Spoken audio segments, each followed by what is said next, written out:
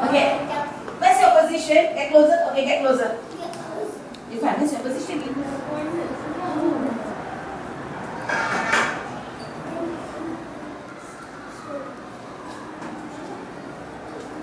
Ramai datang ni dah tunggu nak.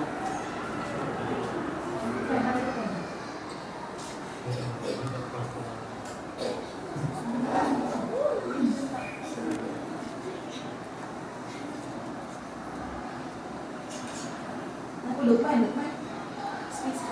Okay. Alright. Now everybody look in front. Look in front, everyone. Orientation way. Okay, fine. 1, 2, 3. Orientation way. Okay, everybody. Everybody. 1, 2, 3. Orientation way.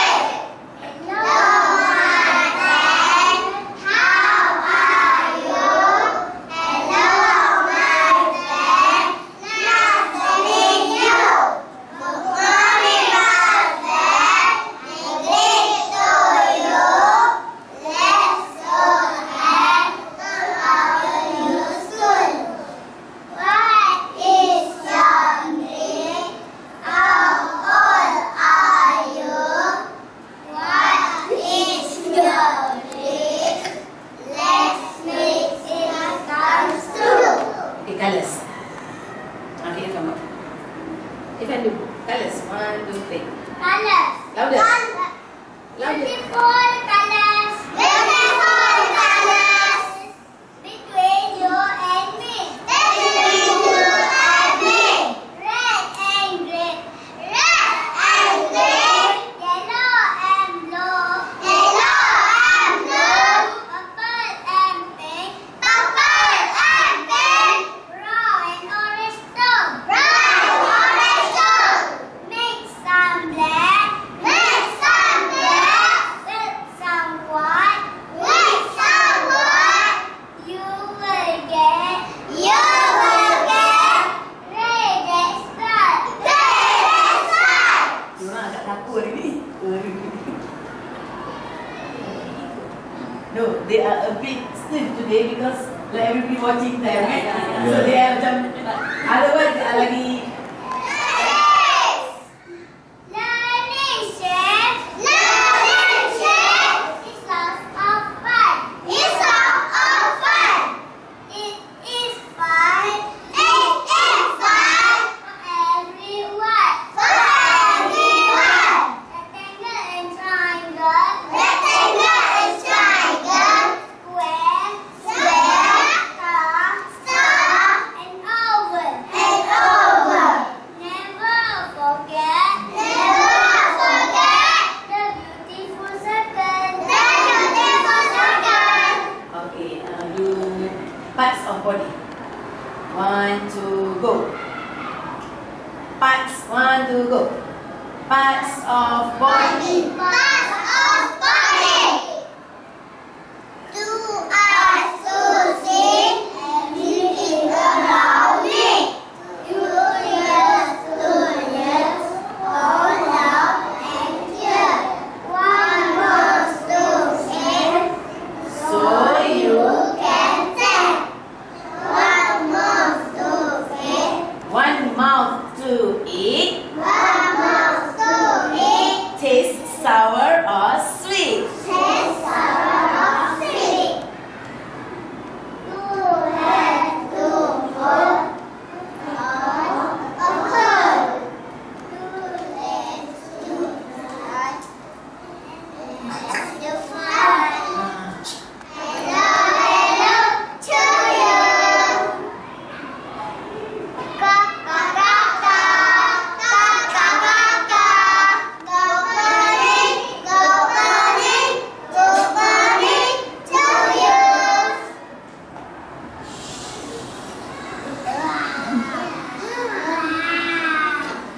Good afternoon. Good afternoon, good afternoon to you. Good evening. Good evening. Good. Good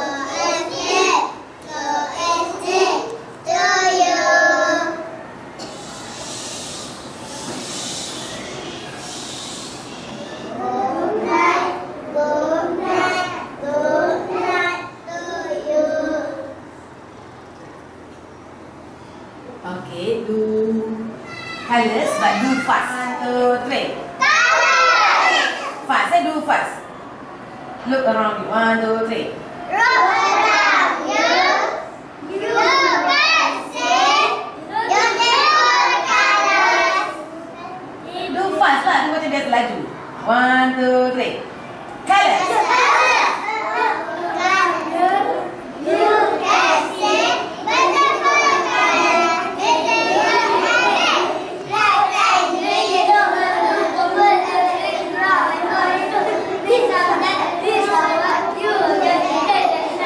Okay, do slow. Do slow. 1, 2, go. Colors. Look around.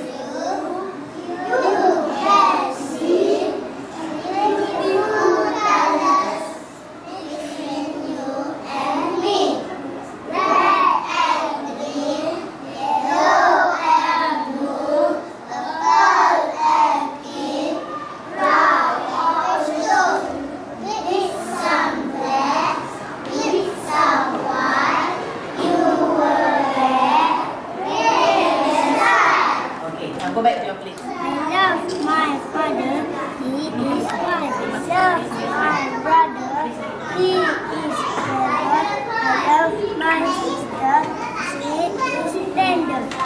In my family, I love others. I love my family now and forever.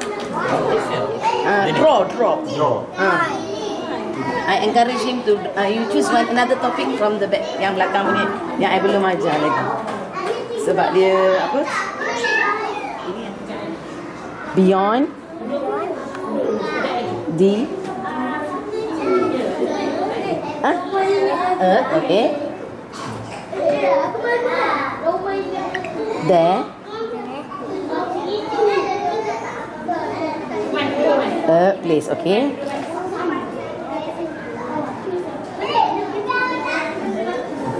Sebut je lah yang mana tahu. What is this? L-O-T? Not. To discover. Sebab last year, he was not so into reading. He was more on memorizing and reciting. This year, bawa exercise on reading. Yeah? So I choose another one. So, which one you like most? Okay, you like this one. This one also kita tak lupa lagi this year. This is the semester 2 punya ya. Loud and clear. Louder lah, teacher nak take video. Okay, louder. Okay.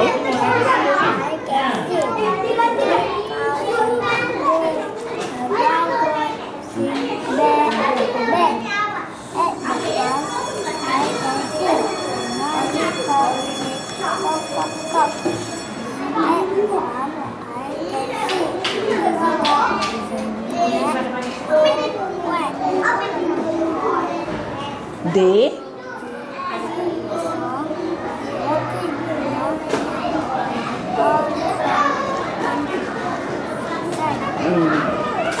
okay.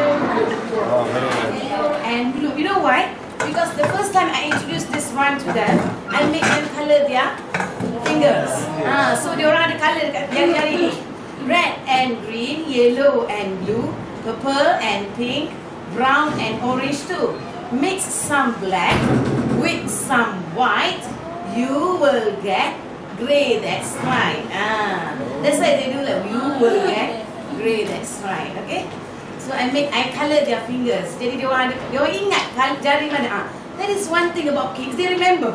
Walaupun dah tak ada bayang-bayang hijau tu nampak dekat mata dia kat situ. Bayang-bayang hijau tu nampak dalam hidup dia. Sebab dia tak ada banyak benda ingat. Kita kan. Okay. So high frequency words. So these are the high frequency words that we can get from this one rhyme. So for example, in this context, in this book, if you can see, the children has circled the word you, Y-O-U, as in orange.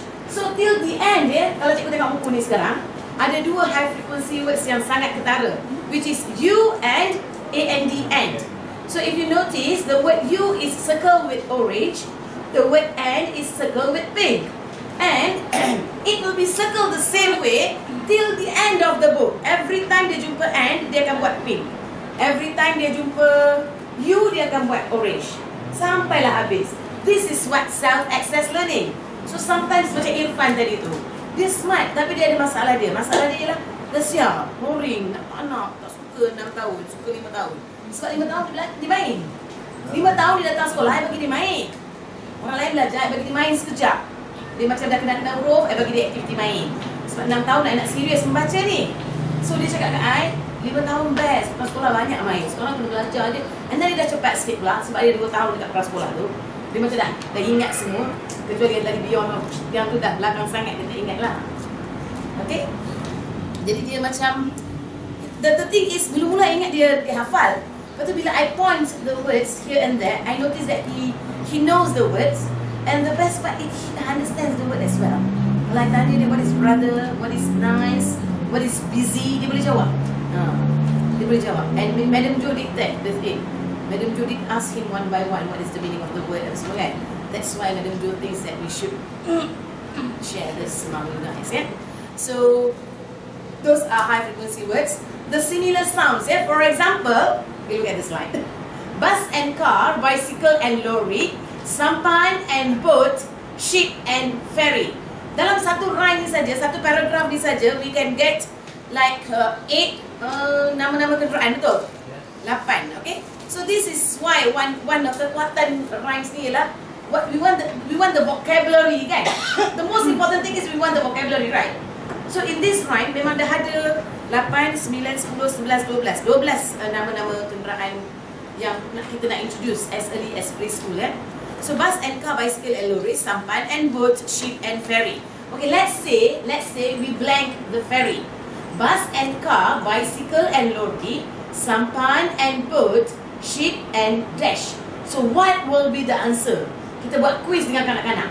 Strawberry, curry, ferry, sari.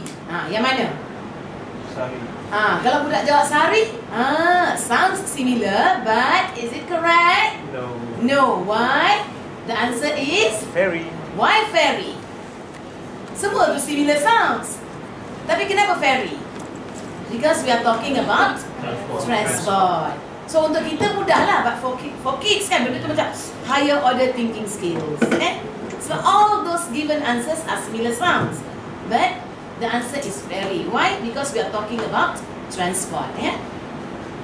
And theme-based learning, macam kita buat ni, contohnya this drawing, and then cutting pictures, all those are theme-based learning. We can do drama. I used to do drama with my preschool kids and presented it to the state level punya program. Selalu dapat jemputan untuk drama bahasa Inggeris lah, my class. Okay. So read simple words. I'm sure you have this skills in your curriculum as well. Read simple words, read phrases, read simple sentences. To develop interest in reading. The whole idea is kita bukan ajar dia membaca sebab dia tak pandai baca. Kita nak ajar dia baca, satu suruh dia pandai baca, yang kedua kita nak suruh dia minat membaca. That is why the element of fun is very important. Once they know reading, they know how to read, they stop reading. So dia dah pandai baca tapi tak membaca dah lepas tu. Our objective tercapai tak untuk jangka panjang. If we want a civilized citizen, we need them to read. They love to read, kan? As we know, our Malaysian read only like 2 books per year, and kita punya per capita, which is very far from Japan, 36 books per year, one person read. Okay. So writing, consolidation of understanding, we can do any activities. Kalau tengok smart students, we buat word maze, word puzzle, fill in the blanks, rearrange. So kalau tidak pun buat tracing sahaja. Teacher recites, children recite after teacher. If you notice, masa ni kelas I kosong lagi. Sebab ini adalah tahun-tahun awal I mengajar prasekolah, and they come and observe me. I haven't completed my classroom. Tadi cikgu perasan tak kelas I ada banyak kataan, kan? I nampak I memang banyak bagi dui bahasa punya words dalam kelas I, supaya bila berlaku self-access learning, they can move around and do their work. They will be talking but they are doing their work. Children say with correct pronunciation. Teacher shows action. Children do action. Okay, this is another time people come and observe. Okay, that is one more thing I would like to explain to you. LEA is language experience approach. Now, for example, we have recite the whole rhyme about food, yeah, and then we make them sit in front. As I told you, kalau ada masa nak tunjuk dia sit in front and talk back. Okay, in the rhyme food just now, what are the names of food that you learn? Apa nama makanan yang you learn just now? Porridge. Okay, teacher pun tulis porridge. Okay, nampak macam simple cikgu kan? Dia sebut porridge, kita tulis porridge. But imagine cikgu, seorang kanak-kanak, jawapan dia bagi, teacher tulis kat whiteboard. Benda tu besar pada dia. You know, for example, you come to a course, I tanya you, what is PLC ya? Orang lain semua tak tahu, tiba-tiba you seorang je tahu. Professional Learning Community. Cikembang juga kan sebab dia seorang je tahu kan? I seorang je tahu jawapan. Okay, so that feeling kanak-kanak pun ada. The answer given by them is written on the board. Don't be surprised budak akan jawab and. Porridge and cereal kan? And is not a food. And is high-frequency words kan? Okay. Ni writing activities. Writing is not necessarily writing. Writing activities ni dalam prasekolah ada dua. 4.1 is engage with hand and eye coordination. 4.2 baru pegang pencil and making lines, making circles, writing alphabets, all those things. So when it is about engage in hand-eye coordination, it can be cutting, pasting, scribbling, renyukan, semua tu, everything can be under writing activities. Okay. So this is also my lucky time. Someone came and observed me, and I was doing this activity. Dia sukalah sebab I guna recycle things kan. Ambil daripada Giant punya flyers. Okay, this is one part yang Nazir tu sangat-sangat suka. Ialah I make my 25 students, each and every one, go to the front and say the sentence. Let's say, I like to eat apple, I like to eat chocolate, I like to eat cakes. Ayat dia senang je. I like to eat something. I tulis atas board, I like to eat. Dia lukis whatever they like. I like to eat cheese, dia lukis cheese, dia tulis cheese. The words are all over the class kan. And ada dalam rhymes porridge ni, contohnya porridge pula, food ni. Okay, dalam rhymes food ni dia ada banyak nama-nama makanan. So kita dah ajar kat sini, nak jadi cerita saya lah, nasib saya. Kita dah ajar ni, so benda ni dah ada dalam otak dia. Nazir datang and I was doing a reading activity on that day. So I make each and every one go to the front and read their sentence. I like to eat ice cream, I like to eat chicken, I like to eat chocolate, I like to eat pizza. Whatever lah. Kalau benda tu ada dekat sini, dia boleh copy the sentence je. Contohnya cereal, ada lukis je lah cereal kan. Ada yang tak ada dalam ni, contohnya cheese. Ada budak ni dia buat cheese. I spell for him lah. Sebab kebetulan dalam kelas I pun tak ada gambar cheese.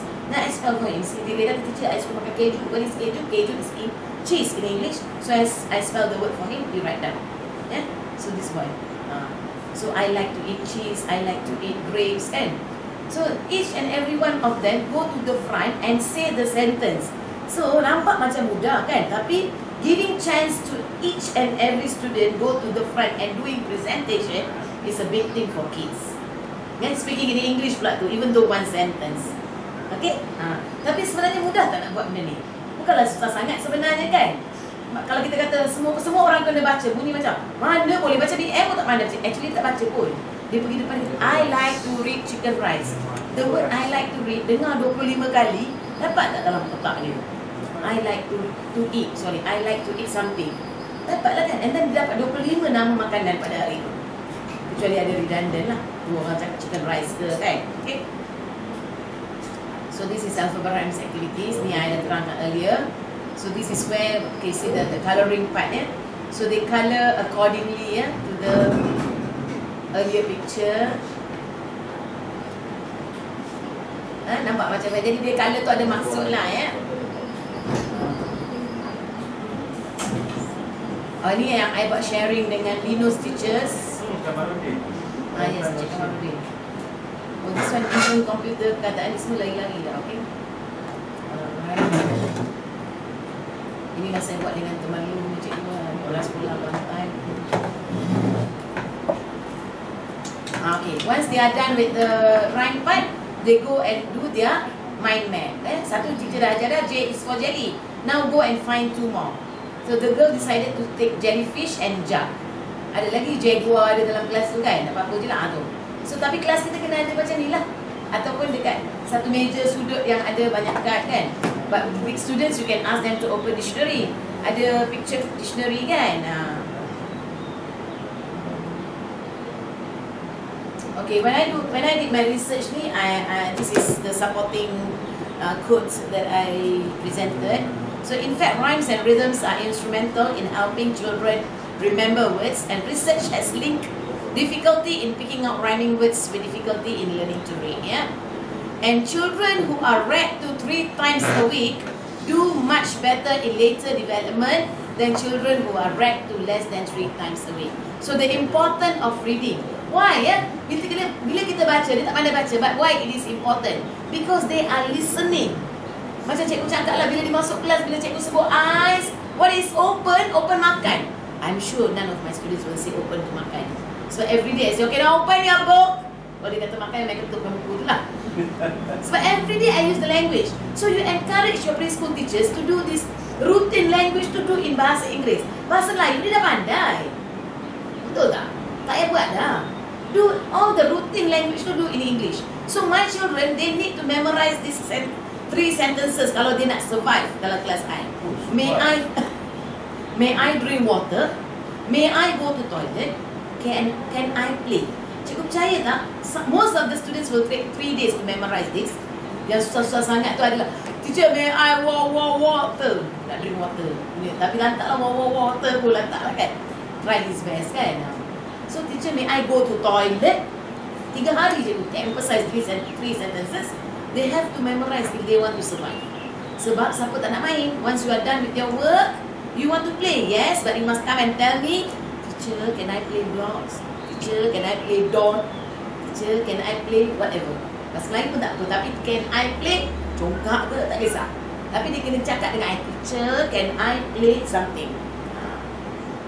Lepas tu dia akan cakap, teacher, campur boleh? Campur cakap ada, campur blocks ada, boleh je lah. Tapi I make them survive dengan 3 sentences yang wajib tu. Then the rest, I conduct everything in English. They will respond to the language even though they don't speak. Most of the time they don't speak lah kan, macam. But then I said, now let's rhyme position. They know their position. I kata get closer, they know how to get closer. Sit down, cross your legs, put your finger on your lips. Dia tahu semua tu. All the basic routines. Put your water at the corner. Sit down and drink your water. Dia tahu. Line up, queue up. Group leader stand up. Assistant come here. Tahu semua tahu. Yang itulah the basic language. Because I use it every time, not only for English session. So I remember my days, my school days. Cikgu bahasa Inggeris ni memang muka dia garang. Pertama, yang kedua, cikgu bahasa Inggeris takkan cakap Melayu. Dekat MGS, cikgu bahasa Inggeris takkan cakap Melayu. Memang objek itu seperti Cambridge. Dia cakap bahasa Inggeris. Dengan dia kalau nak survive, ingat lagi. Tak cakap macam itu tak ayat aku ni. Tak kena boleh aku kan. Kalau luar waktu pendidikan kan, luar waktu MP, kita nak bercakap dengan cikgu tu nak minta apa-apa tu, we have to like, check my sentence correct or not, because I don't talk to that Mr. Segren ke apa tu kan, contoh dia kan. Okay, correct, okay. Check your grammar, cikgu tu kalau kita salah. Masa tu je 6, je 5 lah kan. Orang MGS tahulah. Those days cikgu bahasa Inggeris MGS, image dia memang macam tu. Okay, so I'm trying to give a little bit of image to budak-budak I. If you want to survive with me, you have to speak these 3 sentences.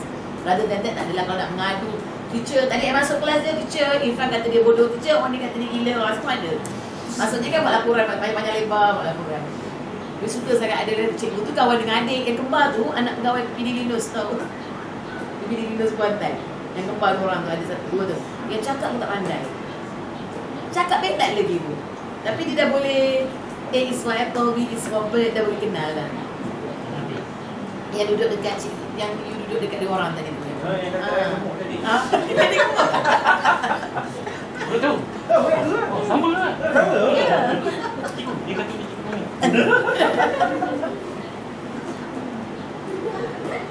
Ayah dia pegawai kat DVD tu, pegawai Linus. Siapa itu marah? Biasa dah. Biasa dah. Okay, any question, cikgu?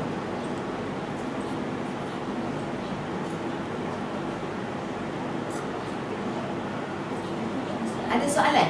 Tadi cikgu tu tanya, dia kata for me it's easier lah sebab I duduk kat sekolah daripada pagi sampai balik kan. So the whole session is mine. The classroom is my territory kan. Very true enough lah kan. Mana cikgu keluar masuk and then different classes apa semua kan. So maybe I don't know. Do you think that this methodology is going to work in your classroom? Do you find this methodology interesting and helping ke? I don't know. Really interesting. Tapi nak implement macam school kan dia cuma ada 25. Lepas tu that's why kita boleh seorang-seorang datang. Kalau kita ada 40, tak cukup masa kan. Dengan kelas yang cram dengan sempit. Dengan sempit. Kita tak ada ruang untuk bergerak tu tak sangat. Kelas lagi akses macam kami ni. Yeah. Terus satu lagi macam I nampak, you know, the effectiveness of putting all the words on the wall. Sebab kita kena buat kelas tu jadi macam conducive learning lah. Okay. So then budak boleh buat itu apa? Access learning yes, kan. But before this kita bila access learning kita bawa pergi masuk bilik because kita ada bilik access kan. We our focus is more on that kind of room. Not in the classroom. Tapi macam kalau kita buat macam ni, macam put all the words, all the pictures, I think benda tu akan sangat-sangat membantu. Tapi macam kalau kita tak pegang kelas tu, kita pegang guru kelas, itu masalah juga. So kita tak boleh juga nak suka hati yang betul.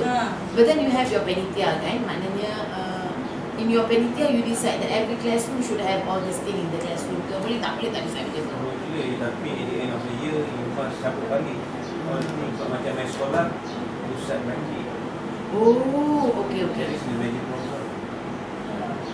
Kita seronok sebenarnya nampak bila kita dah ada experience. All this kind of things lah. Betul. Seronok nampak sebenarnya kalau kita buat pun okey juga sebab bila kita tengok your year 6 children boleh baca macam tu, kita amazed sebab wah hebat lah bila dia boleh baca, kita suddenly macam kita jadi macam semangat nak buat ni. Bila kita tengok balik apa yang kita ada di sekolah, dia jadi turun lagi.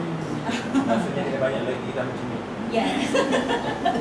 Banyak pun, tapi kalau kita tak boleh nak implement, saya rasa tak boleh juga. So you selalu contact dengan orang JPS juga. You cakap lah kelas tak boleh lebih dari 25. You percaya tak? I berjaya buat satu jariah lah kiranya. Cikgu kemas dulu, tadika kemas tu yang kat kampung-kampung tu, dia kena terima, the teacher has to accept.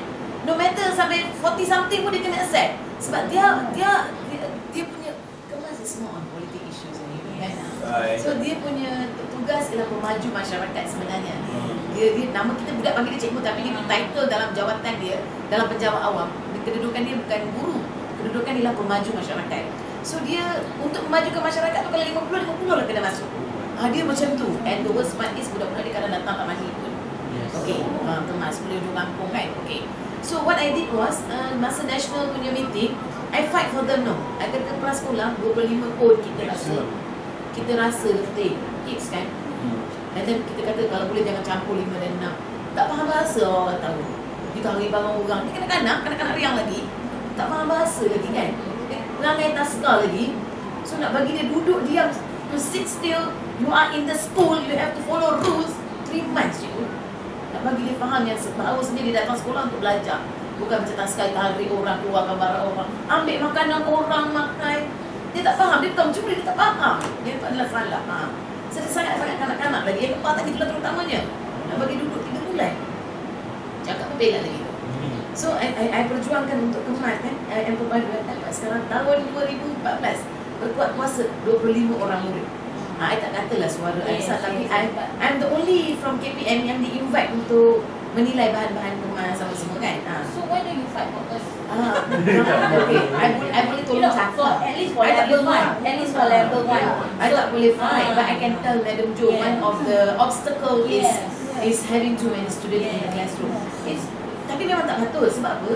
From 6 tahun kerja satu tu bukan banyak sangat beza. Dan dia orang tiba-tiba jadi macam kram dalam classroom ni. Dekat bawah sana dia orang berpoya-poya. Masuk kerja satu terus macam so stiff. Dia want to do any activity so cannot. You want to do also you got space. Kan? So I can tell Madam Jo. Cikgu dia buat saya cikgu. At least kalau kalau ada 25 tu kita boleh nampak semua orang. Less than 30 lah kan. Ya, at least 30 lah. Maknanya kita nak decorate kelas pun, maknanya the environment, the ambience masih dalam friendly lah, yes. friendly for us to touch here and there. I can tell Madam Jo, I cannot fight for you guys. I'm in preschool. Masa jangan sibuk jaga bisnes orang pula kan. So, but I can tell Madam Jo, these are the things that cikgu-cikgu yang dia used to say this lah. Bila I bagi sharing, memang ini antara masalahnya. Yang kedua, dia kata budak-budak ni macam tak pernah expose dengan bahasa Inggeris. The year 1 teacher macam kena buat kerja prasekolah balik. And ramai juga yang tak kenal huruf. I'm quite surprised lah yang tak kenal huruf. Sebab tahun dekat Perah takkan tak kenal huruf. I mean, I pun tak produce 25 out of 25 100% tak. Because I'm not a magician, I'm a teacher. Ada juga 1-2 yang tak habis A sampai Z. Tapi basically 23 out of 25 tu lepas lah kan. Lepas linus ke macam tu, lepas lah maknanya. But I dengar juga rumutan daripada pegawai kata sekolah kementerian punya produce yang paling teruk sekali lah kan. So which is my colleagues juga.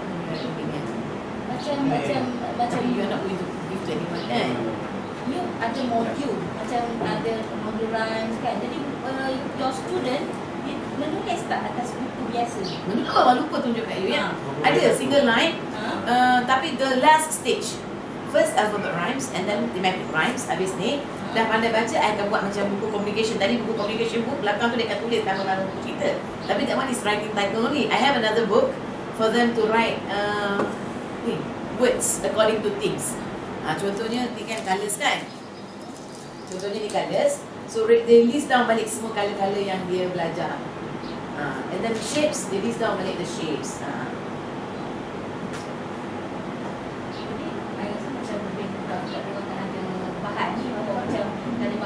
Tak payah banyak nak review, nak every time you want to do that. No. So dia kata bila dah ada benda complicated macam ni, it is about itulah kalau saya cakap kan nampak macam campaign bangang pula kan. Tapi it is memang campaign lah. Memang betul-betul. But easy for the teacher and for the student also. So macam mana I nak put into words tak nampak macam campaign? Dia memang bagus lah tu. Memang I rasa sebab macam kalau kita dalam kelas, okay, after we taught them and then okay now copy, kita salin. Biasanya ada yang tak sempat salin, all those things kan. Sebab macam tahun 1, bila you tahun 1 atau tahun 2, dia orang still have trouble in copying and then dia dengan masa lagi. And then one more thing cikgu, antara faktor yang I boleh sampaikan mesti ialah benda ni kalau dia bentuk kalau dia bentuk buku kan, kalau dia buat kerja ni tak elok, saya say. But if it is in the card form, you tak puas hati dengan kerja murid pada hari tu, you can photostat 25 again and give them Again. Twice, thrice, times to do the same activity. Tapi meaningful activity, so they can recite again and again and do activities, circling again and kan, semua kan. I think for level 1, for K1 and K2, it's very good for them to have that module. Sebab jimat masa kita, kalau kita bagi gambar pun, macam let's say kita kata, okay bro, your favourite food. Kadang-kadang budak ni dia tak jadi. That's why I pernah hantar buku untuk diperiksa oleh my guru besar. My guru besar tu dia apa? Jangan suruh budak lukis. So I punya intention, I nak develop dia punya kreativiti. I faham. So sometimes bila kita tengok, budak ni mana lukis punya, walaupun dia tak pandai baca ke apa. Macam cikgu, saya surprise dengan budak ni punya lukisan. Sebab tu saya bawa buku ni, saya minta izin dengan mak dia. Saya bawa buku ni ke mana-mana cikgu. Pada saya, sebab saya tak pandai melukis, saya rasa lukisan dia cantik lah. Cikgu tengok ada satu masa tu, dia ni cepat sikit. Dia the word column tau cikgu. Color ni kan for the Deepavali. The Hindus celebrate Deepavali wearing new kurta and sari. My idea is to teach them bahawa dalam Malaysia ni ada orang Hindu yang celebrate Deepavali, perayaan tu. And then dia attire is kurta and sari, nak ajar dia orang tu. And then masa budaya dia orang tu ialah light the lamps to bless their family. Special breakfast, tosi and chapati. Introduce 2 nama makanan India ya. Tosi and chapati. Colorful columns. I dah buat dah inverted comma columns tau. Dia ingat kolam. Dia lukis kolam. Tapi lepas tu bila I terangkan pada dia, I tunjuk gambar kolam yang teacher masukkan sikit bukan kolam. Ini ialah kolam ialah lukisan yang orang India buat kat depan rumah dia. Dia hari tu. Lepas tu cikgu tengok dia buat. This I rasa dia ni pandai melukis. I mean kalau you tengok, you nampak lah Indian girl kan. I tengok you nampak lah Chinese boy. Pada I nampak terus lah image tu. I tak tahulah sebab I tak pandai lukis kot. Sebab tu I nampak cantik. Mungkin orang yang pandai lukis tengok biasa je kan. Tapi for me a 6 years old punya child doing this, I rasa Yes, I rasa macam tu juga sebab that's why bila I habis satu-satu exercise, I cakap okay teacher, I'm finished, okay. Now you buat corak apa you can just I nak trace ada tak yang pandai melukis, but we want to develop their skills, you know. Because sometimes kita nampak creativity is very subjective. Because sometimes bila kita ajar biasa, you cannot detect the creativity. Bila kita ada language arts, okay, bila kita ada language, sometimes kita tengok budak ni dia dalam kan diam je, tapi bila kita bagi dia melukis, dia suka. Brilliant. Dia akan buat dengan cantik. That's why I prefer my students to draw anything at the bottom of their book. So my kita kata, kenapa awak suruh budak awak lukis? So by that I boleh nampak dia pandai lukis. So at the same time kita boleh develop the skills and they compare their drawings, you know. Sometimes dia cantik awak lukis. Betul. Yeah, because you know sebab sekarang ni kita banyak terlalu exam oriented. Sebab exam as a preschool teacher, my job is not only teaching them academic wise. My job is also to unlock their potential, make them understand that they also have some strengths. Orang ni mungkin pandai baca, but I'm good in drawing. Orang ni mungkin pandai mengira, but she's good in reciting. And everyone feels that they are good in everything. That is why cikgu, for the past 8 years without fail, every graduation yoga prasekolah tu, I'll make sure 25 upon 25 go to the stage and present. Even though jadi pak pacak pegang muka mangga pun, they will do their part on the stage. Because I know maybe that is the first and last di naik stage. Budak tak pandai berapa kali naik stage, dah tentu tak terima hadiah. Persembahan ambil budak pandai, wakil sekolah dah tentu budak pandai, kan? So I'll make sure 25 out of 25 naik atas pentas. Pegang macam ni pun tak apa. Pegang muka mangga tu tarian Malaysia kan. Sebab kita tahu kita kiri kan, orang kanan dia kiri, orang kiri kanan ada juga. Yang momentum tak sama dengan manusia kan. Yang lambat detik tu, yang lambat gitu kan. So make them goyang macam ni ke, ada je lah jadi pokok ke, jadi apa ke, tapi dia jadi sesuatu atas pentas. Sebab children's potential are different kan. Okay. So makanan hari dah siap dah? Dah? Okey. So okay, dalam handout cikgu tu ada satu lagi, cut shapes tu. Okay.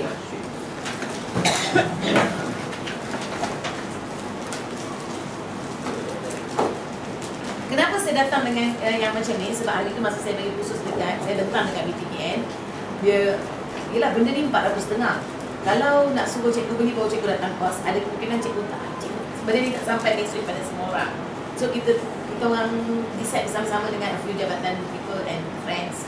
So kita kata kita buat RM20 punya barang yang everyone can afford tu, supaya metodologi ni pergi pada semua orang.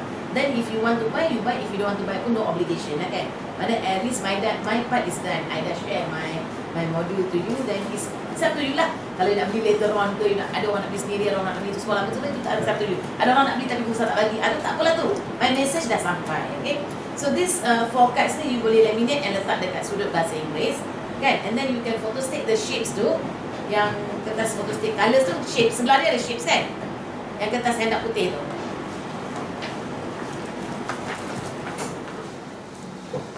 Ada shapes kan. So cuba cikgu buatlah dengan murid cikgu. Saya tak nak tunggu cikgu jonting kat sini. Cikgu recite the rhyme and make them draw the thing ni kan. Okay, and then see whether benda ni menarik minat dia orang ke, they can recognize the shapes ke kan. And then benda ni letak dekat sudut bahasa Inggeris kan. Dia orang can do some activities finding the same shapes, different colours apa semua kan. Kita buat lagi orang lah. Okay. Ada soalan cikgu? If you want to buy the book, so how much is this? Let's try This book. Yes. Okay, cikgu, actually I don't sell this book. This book dekat classroom I tu I pakai sebab I sendiri yang buat. Okay, so I print for them. Sebab apa I suka buku? Sebab kalau kertas masuk file, I kan sepenuh masa kat sana. Jadi I suka pagi-pagi, kalau macam kita dah sekarang, kita orang dah sampai water.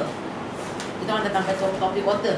So pagi-pagi I suka buka balik daripada, ingat tak zaman kita kecil kita ngaji baca daripada balik kan. Macam tu, tengok konsep macam tu. Baca balik daripada orientation way, colours, shapes, and then sampai kat water balik. Okay, baru kita kenalkan topik baru, sand. So this week we are going to talk about sand. Okay, let's play sand. What is a sand? Okay, what's the text? That's why I like both. But for selling purpose, you jual tab lah. Tab you can stay. You can also make it to a book, or you can call the supplier together. Provided you get the module first, then only you can buy the book. Sebab the whole idea is, if you buy the book and you do not use as it is meant to be done, it won't achieve the objective. The book ni murah je, RM5 je. Tapi you must get the module. If you get the module dan get the book pun tak apa, you boleh photostat dan print je kan. Tapi je.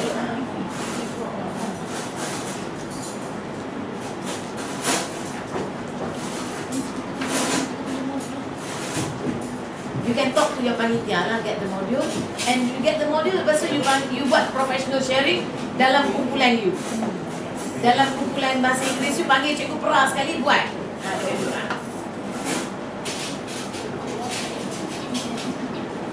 The module. Books only. The book you must get when you get the module. If you buy the module, you can get the books from the supplier.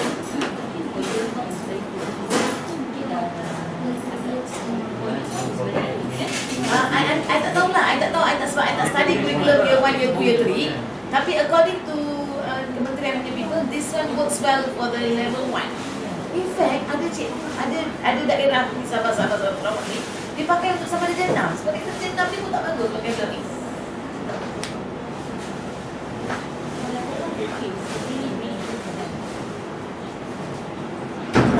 Sebab kita ni macam pertanyaan kita banyak sangat. Kita banyak sangat benda yang kita dah Kena buat, memang tahu. Kena buat. Sometimes kita nak Be kreatif pun. tak.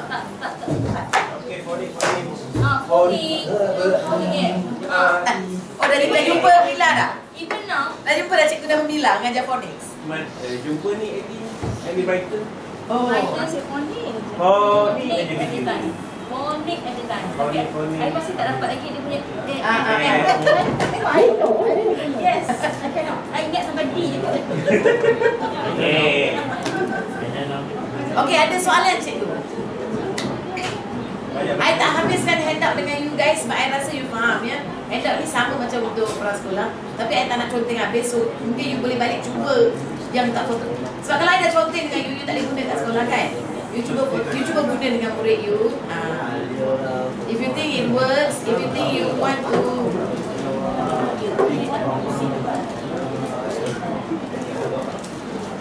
so you can share about the module to your panitia. You can share about the spelling wizard dia, thematic word list. Thematic word list tu pun very good tau cikgu. Thematic word list tu kalau cikgu buat pun saya rasa lebih kurang tu juga harga tu sekarang. Sebab sekarang ni printing memang very expensive.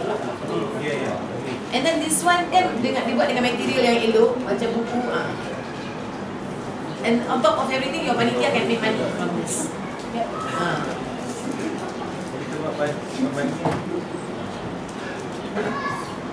The buku tu you all boleh jual masa hari karikul bahasa Inggeris ke kan? Atau you nak jadikan hadiah ke? Okay, any question? So you think okay tak dengan presentation tu? Do you think that I have to amend here and there ke my presentation next time?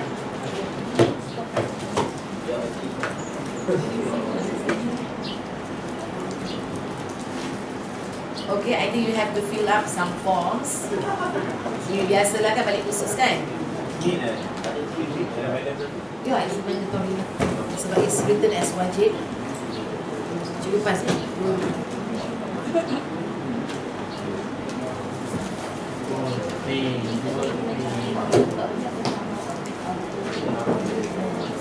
Nah, ni kalau dua sheet satu. Cikgu tolong. Ambil ada 2 keping. Nanti saya dapatkan stapler. Cikgu, you dah tulis nama belum? Belum tulis nama.